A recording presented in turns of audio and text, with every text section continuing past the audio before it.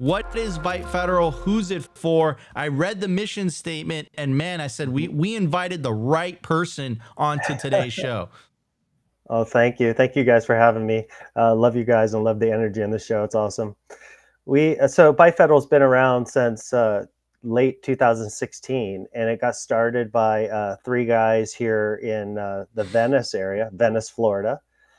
They started as a Bitcoin ATM company, and right now currently have about 1,400 Bitcoin ATMs in the United States, about 60 in Australia, and 4 brand new as of last week in Suriname with Maya Parabo.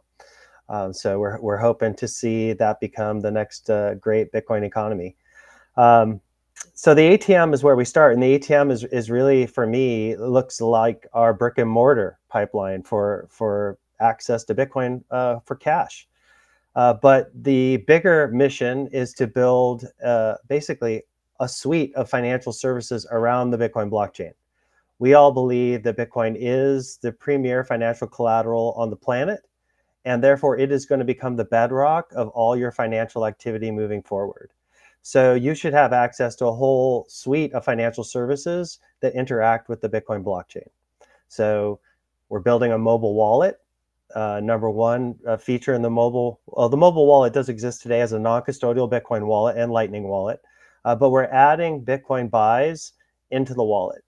So we hope that by maybe the end of December, if not early January, you're going to be able to have a full-fledged checking account with a routing number in our wallet. You'll be able to on-ramp fiat into the wallet, use it just like you would use Cash App. So you have full checking functionality in your wallet right alongside your non-custodial Bitcoin wallet, where you get to control your private keys. We don't custody anybody's coins.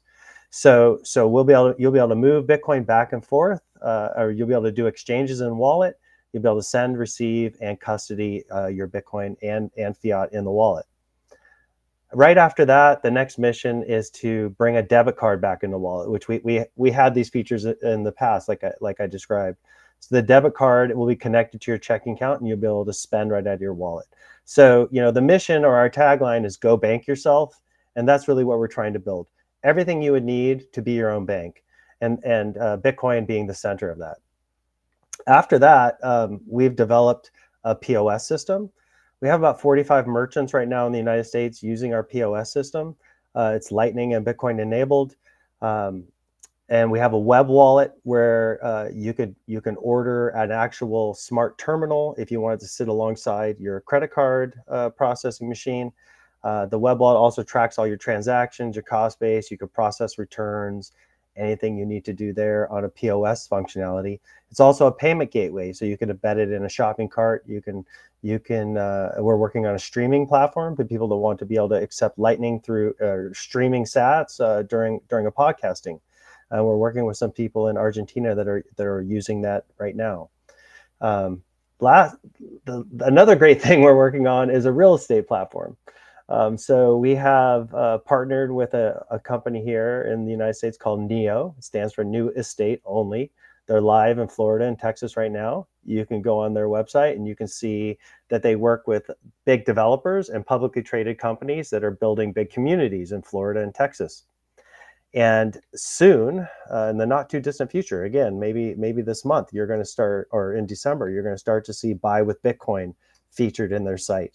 And when you click on Buy with Bitcoin, you'll be able to process your escrow deposit and your closing payment on that real estate through our platform. So these are all things that are currently in the works, along with, of course, we want to get into lending against your Bitcoin. We have some of the stuff I probably shouldn't even talk about, but we have some really cool things coming down the road where you'll be able to notarize documents, images, video, right directly into the Bitcoin blockchain so that you can store those crucial documents forever, and a whole suite of other financial services. Again, with the mission of that you'll be able to bank yourself and run your financial life on the Bitcoin blockchain through our financial services. Incredible. So it sounds like you're building a whole suite of products so that people can actually start living off their Bitcoin rather Mhm. than this on and off ramp, kind of BS. And then you're dealing with hostile banks that, if, for example, I believe it was Chase that just like started debanking people just because they, Yeah. decided to buy Bitcoin on Coinbase, or they would flat out tell you like, you can't send money to Coinbase at all. Yeah, What are you talking about? it's really crazy. Whose money is it, bro? It's crazy, right? Because like would love to work with banks. Honestly, we would love to be able to partner with them or work with them, but they don't treat us like a legitimate organization. I think, like, again, like all the stuff we talked about in 2025, we think that's all going to change in 2025. And we look forward to that, because a good banking partner that understands the industry and understands the value of the Bitcoin blockchain is not, if they just align with the industry, they're going to do really, really well. So a good banking partner, love that. A banking partner that is constantly going up against you, trying to shut you down, get in your way, of course, that's a major problem. We've been lucky enough to find a few banks that have been just a joy to work with, and they have got helped us get to where we are. So it's not all banks. But there are a lot of banks in that are just afraid of this industry, just like they're afraid of cannabis, or they're afraid of other sectors of the economy. And I've worked in those banks, so I know it's coming from their regulator. Many of them want to do this business, and their regulator won't let them, or put such massive hurdles in front of them pursuing it, that it's not worth it. It's not worth the risk, right?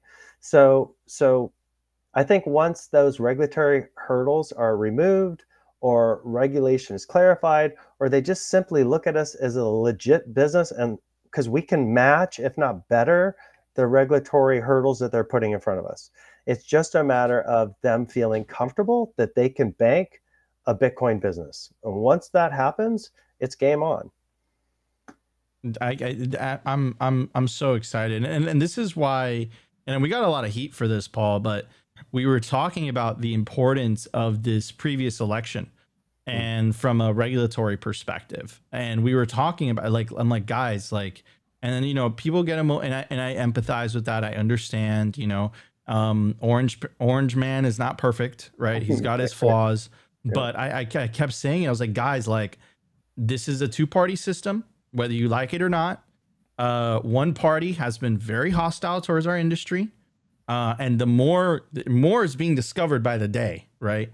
I would say that they didn't follow the rules at all, and one party has made it part of their official party platform that they're going to protect the industry. And I was like, look, it's not perfect, but you have a choice to make here. And I'm very glad that the election went in a certain way, because as a Bitcoin entrepreneur, we're a media play, but as a Bitcoin entrepreneur, it's like, yeah, I mean, this does affect you, especially if you are based in the United States. So this is pretty crazy. This is pretty nuts, and I think it is very positive. And I do agree with you, Paul, wholeheartedly, that I think that things are going to change in 2025. Now, are we going to get everything we want? I don't know. But I suspect it's going to be better than the current regulatory environment under the current administration. So, and we don't need protection, right? We just need to be left alone. Exactly. We just need equal. We just need the rules to be the same across the board, and 100%. equal access. Because I truly believe some of the smartest people on the planet are in this industry, and they can build solutions to get us to where the future is going. They can make the United States a premier place for crypto and Bitcoin businesses going forward. But we just need to have the same playing field as our competitors, and that just hasn't been the case. It's literally been trying to fight some of the biggest financial institutions in the world with a regulator that's hostile to you, with one arm and one leg tied behind your back, and we're still winning. So I look at when the playing field is fair and equal, everybody's going to be coming charging down the field with amazing products and services. And Byte Federal is going to be one of those players, and it's going to benefit everybody on the planet. If you want to take control of your finance and control of your future, and you want to, right, the American dream was all about people building a great life for themselves, the way they wanted to build it, and for the benefit of their families, right? Well, how hard is that to do today in the traditional financial system? It's It's incredibly impossible. difficult, right? I would say it's impossible. So Paul, that's why, I would say you are. It's difficult, but I would say if you are a Zoomer or millennial, it's flat out. I would say almost exactly, impossible. If I did not have Bitcoin, like, right. you know, I don't know what I would Yeah, do. Even if you are extremely successful, right? Even if you're extremely successful, I would say you still could not afford, and Paul, you know this, we live in Florida, right? You could still not afford a reasonable home, even if you're performing extremely well at my age in terms of income. It's like the system is set up where it's like you're not meant to own anything. You can rent right. a place and you can have it a very nice place for if you have a decent income, but forget about trying to get a decent home. Like especially if you live in one of like the like I live in Miami, right? Like if I didn't have Bitcoin, like oh my God, I don't know what I would be doing, Right. right? So yeah, I 100% agree with you. Sorry to interrupt you. Oh, that's okay. No, I have millennial friends that are in the same boat. You know, what do I do? How am I ever going to afford a house? How do I buy a house? And you know, and you need to just buy the Bitcoin. Just don't worry about buying the house. Buy the Bitcoin, because Bitcoin's growing at 50% annually. Your home, the best home you could buy, is going to average 6% annually. So take that down payment on your home, buy Bitcoin, and at some point you'll be able to afford a home you never thought you could afford. Amen. And that doesn't even come into the bigger discussion of demonetizing real estate. That we could see real estate become cheaper down the road, right? Because you know that we're just trying to keep things simple in these early orange pill discussions.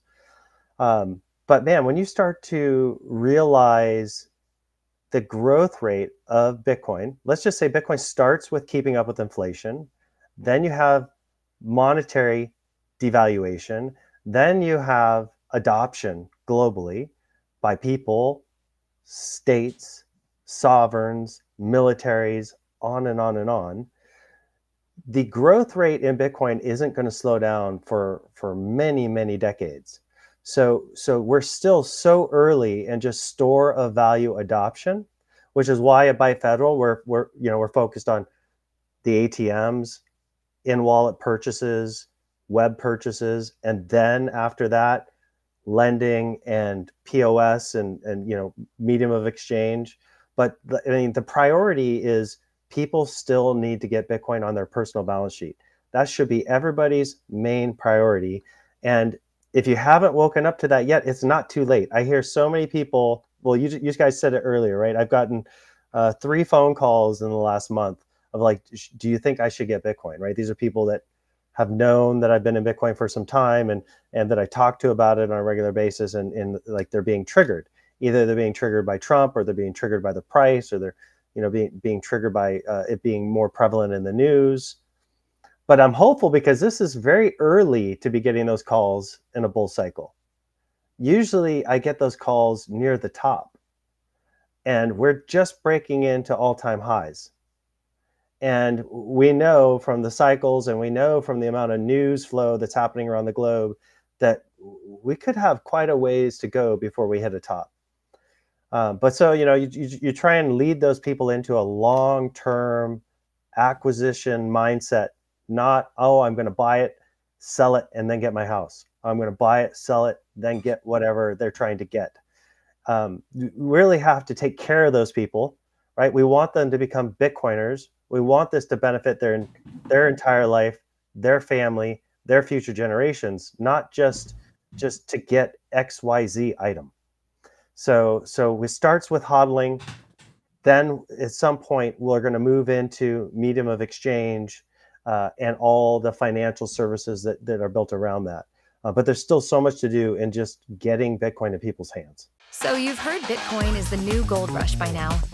As world leaders on all sides have endorsed it as the future of money, and now you're looking to get started, we'll show you how.